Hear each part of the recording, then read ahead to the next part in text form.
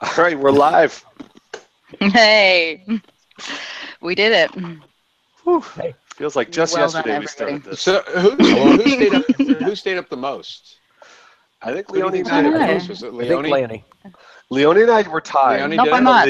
Leone stayed up longer, if that makes sense, because she was up till like 5 or 6 in the morning by the time she crashed the first time. I tapped out at like 1:30. So, yeah. I think But one of the Johnnies Ian was left around a the lot call. too, though. He wasn't. Yeah, Ian, yeah. Yeah, like a few hours somewhere. Yeah. Yeah. Is Ian on now? Ian's on now, yeah. It is, Oh, yeah. there we go, Ian. All right, I excellent. think what I like the most about this year, I mean, apart from the talks that were awesome, and I have a couple of favorites that we'll loop back to after, is if you look at all the ID24 thumbnails down the side, all of the thumbnails. Sorry, I had things playing in the background, and it was like me talking to me, and I sound awful. What I liked was if you look at all the thumbnails down the side of the thing, it's all big bearded dudes. It's like the whole thing is like Ian and me and Chris O'Brien and Bryce, who doesn't have a beard anymore, but he's still a big dude, and it's just ridiculous.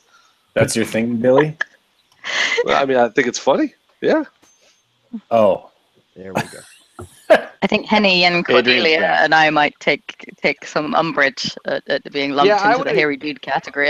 Right. I would agree with that, Leone. I mean, that's not fair, right? That being And said, by the way, Henny did stay up, like with an hour to go before her presentation, right? She did, yeah. That was pretty rough. She did. Henny was around too. She was cool.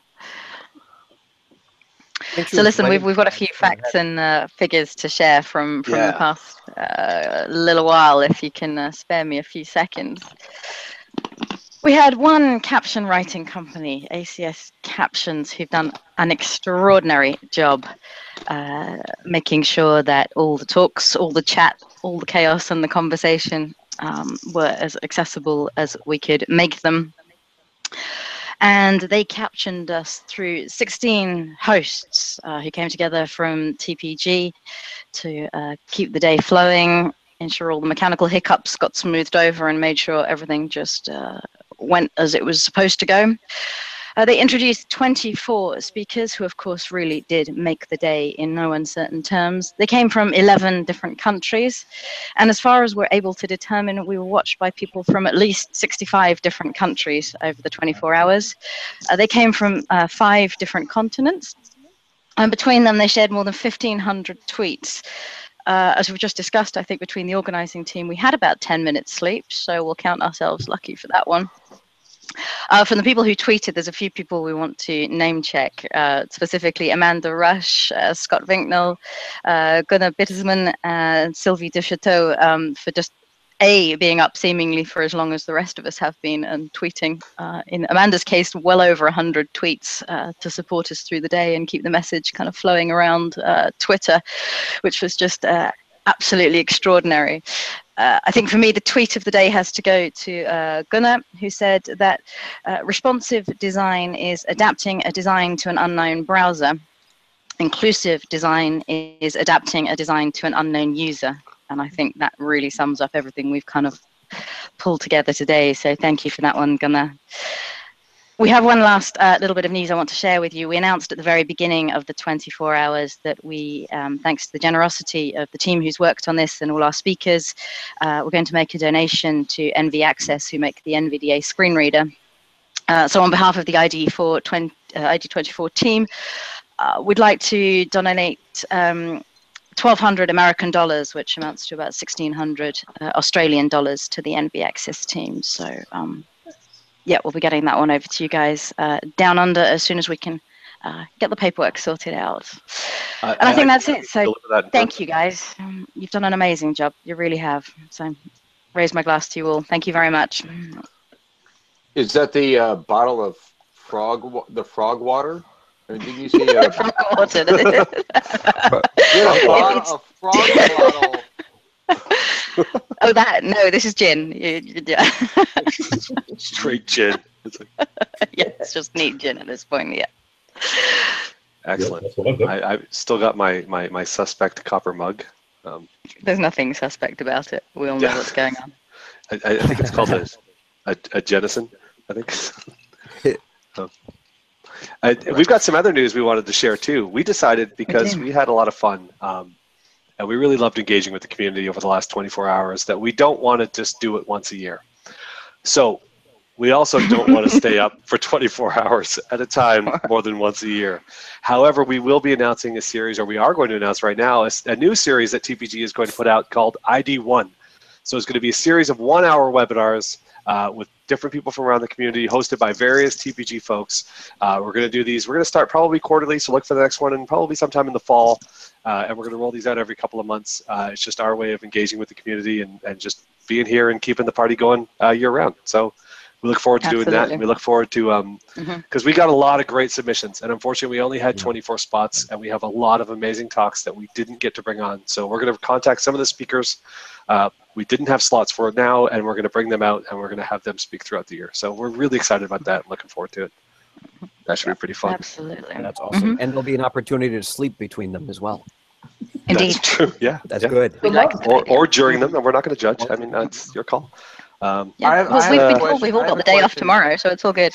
Yeah. I have a question for Leonie. What were the 5 continents we had? Asia, Europe, Australia, Africa.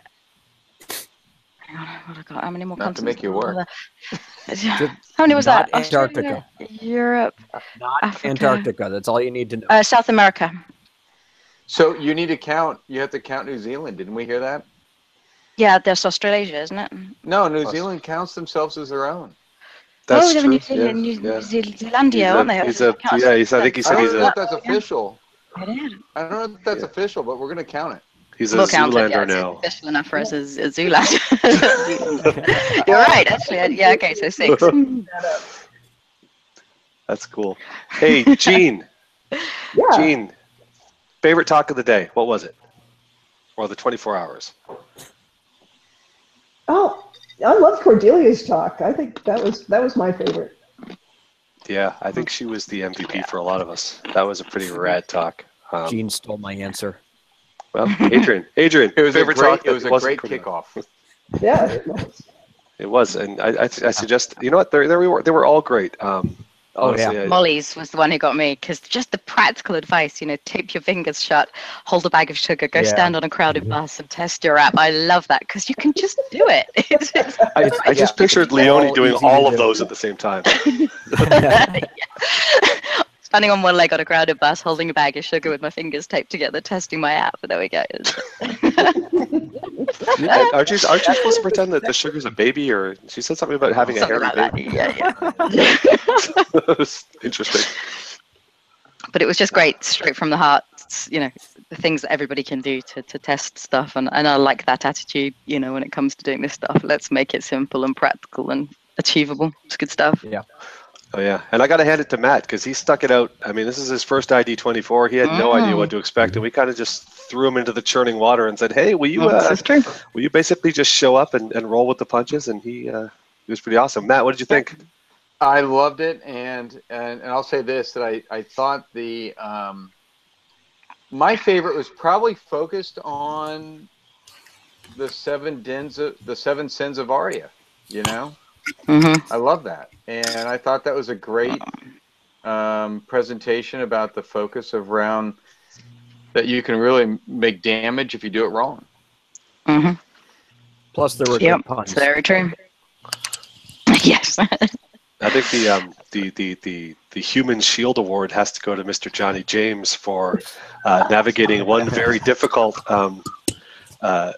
segment where the four presenters, Jana and Jen, had connectivity issues, and Johnny had to constantly step in and improvise because they just kept cutting to the poor guy. He's just like, yeah. So, and Jen and Jana themselves were staying cheerful as well. Have a connection to the internet. we don't know what happened there. It's just just dial-up luck, I think. modems are not as good as they used to be. It's weird. My question for Bakir is, what movies is he going to do next year? Because he tried to drop 3 or 4 movies, and we're going to make him work at this next year, because he can't use the same 3 or 4. Yeah, we'll get him back. No, I made the mistake of using Simpsons one year, and Carl still hasn't let me live it down. He's still teasing me about it. So. I think we had some more on the kind of the practical stuff from my point. I liked Cynthia's, talk about getting some usability testing done. That's something so many companies struggle with, and they just really managed to, again, kind of make it practical and achievable. Yeah, and got such a wealth of information out of it. I really love that idea. That was a pretty prevalent theme this year, right? Like we didn't know it coming in there, but I mean, testing with users was. I mean, we've all know this. That it's something you should always do, but like just the fact that so many talks touched on that, regardless of whether or not the talk was actually about that, it's sort of an interesting thread. What was great is that they were talking about it not as accessibility testing, but just testing, and I think that was really important. And a nice blend of big companies. We sort of heard from people at Microsoft and Starbucks and Facebook, of course, and the different ways they're kind of doing this stuff. And then down to people who are working as freelancers and individuals, and every point in between. And I think it's nice to get that kind of cross mix of flavors. For sure. I mean, Jessie's talk was amazing, but I mean, pretty much everything Jessie does is amazing. She's she's brilliant. I mean, I've never seen a talk of hers that hasn't blown me away in some way. Right. I kept thinking questions to ask her, and then 3 seconds later she'd answer them before she was that thorough with stuff. It was just damn it. Those are just the Facebook metrics going through your headsets, and they can read your brain. She knew what you were going to ask her. Yeah. So I have to admit, because I didn't get to watch every talk, I am planning on doing the ID24 version of Netflix and chill. Maybe not the chill part. And I figured I would just do the entire weekend, all 24 hours. I would mainline that maybe this weekend to catch up on the ones I missed. Because there are some good ones in there I still haven't seen. Yeah. There are some fantastic talks. And I mean, even not just this year. I mean, this is 4 years now. So we've got, 48 talks out there that are pretty incredible. Yeah. There's a lot of content. The one, of course, we can't forget is Henny's talk on the inclusive design principles, which a group of us has been working on for a little while. We've had input from many of our friends and colleagues from TPG and across the industry, and hopefully that'll go out there and be a really useful resource. And what was really remarkable is that I missed Henny's talk myself, and when I woke up, she'd given the talk and we'd launched the guidelines, or the principles, sorry. And already people were coming back and saying, hey, we can translate this into German for you. A guy called Tim came forward and did that. And people kind of already, submitting kind of issues and pull requests and all these things. So just, again, the community coming together to get stuck in and make something, even more than it was. It's great.